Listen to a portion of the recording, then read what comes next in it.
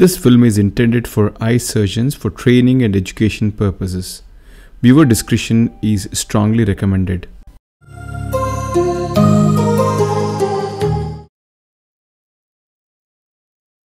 Let's talk about pediatric cataracts today. Dealing with a child's eye during surgery is very different. It's important for us to realize that the eye is not just a miniature version of an adult eye. The way the anticapsule behaves or the way the sclera behaves are so glaringly different from how an adult eye would behave. So in this case, we have a 10-year-old boy who has this white cataract. History of trauma about a month back. The parents are not sure how it happened. The child is vague in his comments and doesn't remember exactly when he got hit. There's no evidence of any injury on the cornea. So let's begin the case. We have posted the child for cataract surgery, which is being performed under IV sedation and posterior subtenous block.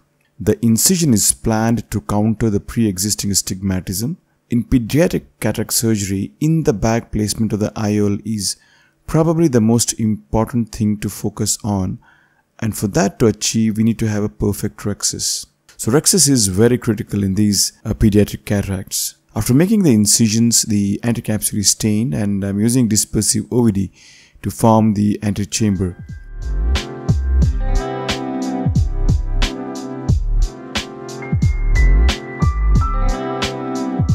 As soon as the capsule is punctured, the fluid escapes out, compromising the visibility a bit. Please note that I am using a combination of tearing and shearing technique to control tear in this highly elastic anticapsule.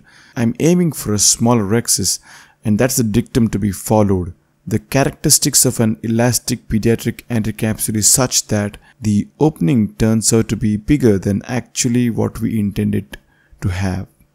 Just a little bit OVD to flatten the capsule and an attempt to continue is made. The flap gets torn off. Now, gentle irrigation with BSS helps to flush out the liquid cortex and improves the visualization a bit. I go in with my bimanual I&A to aspirate some of the cortex out. OVD is injected into the chamber before withdrawing the irrigation cannula with the goal to prevent the chamber from shallowing.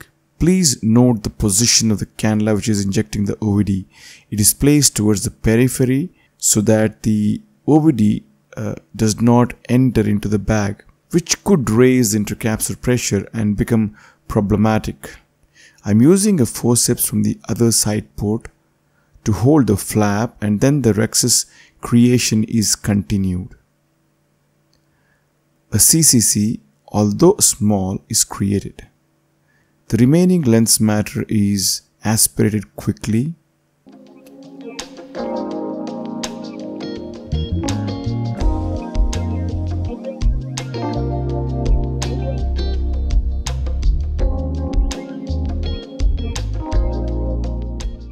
The anticapsule is just polished a little bit. Now I want to enlarge the rhexis before putting in the lens. OVD is placed above the anticapsule on either side, and I'm using sodium hyaluronate to create and maintain space. Using a micro scissors, a tangential nick is given at the rhexis margin. The flap is then held with the forceps, and suddenly I can see that the tear is heading towards the periphery. So I resort to the tearing technique where the capsule is pulled centripetally in a very brisk manner to prevent it from running away. So let's watch it again. As the elastic capsule is running away, the capsule is held flat and pulled in quickly centripetally. This maneuver actually saved the day for me. I'm implanting the planned lens into the bag.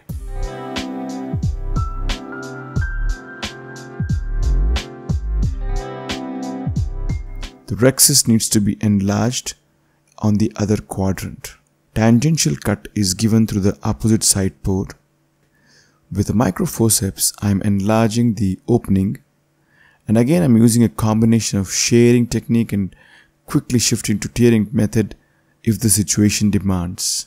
So we need to be alert when trying to enlarging maneuvers.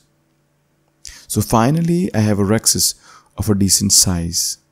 It's covering the optic all around quite well. So it's quite satisfactory to get this rhexis, even though it involved multiple stages. The OVD both in front and behind the lens is removed.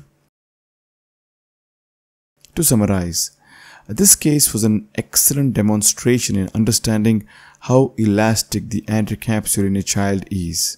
It almost seems that the tear is so eager to run towards the equator. It's important for us to understand this factor. So the tips for performing a rhexis in a child would be: always aim for a smaller rhexis than actually what you intend to have. For example, if we aim for a 5mm rhexis, we should start off with the goal of having a 4mm rhexis, because eventually we end up having a slightly bigger one. Good instrumentation is critical in pediatric cataracts. I always prefer to have a forceps over a cystitome, and I would recheck whether the forceps is functioning well before inserting it into the eye. Good forceps are critical in grasping the thin capsule and also controlling the tear. Cohesive OVDs make the job very easy. And lastly, the technique. Using the combination of shearing and resorting quickly to the tearing technique when necessary is very much mandatory in these highly elastic capsules. So to conclude, rhexis is the most important step in cataract surgery, more so in the pediatric cataracts. So we need to plan appropriately and execute these plans well enough, and it's not difficult at all in most cases. Thank you so much for watching and hope this helps.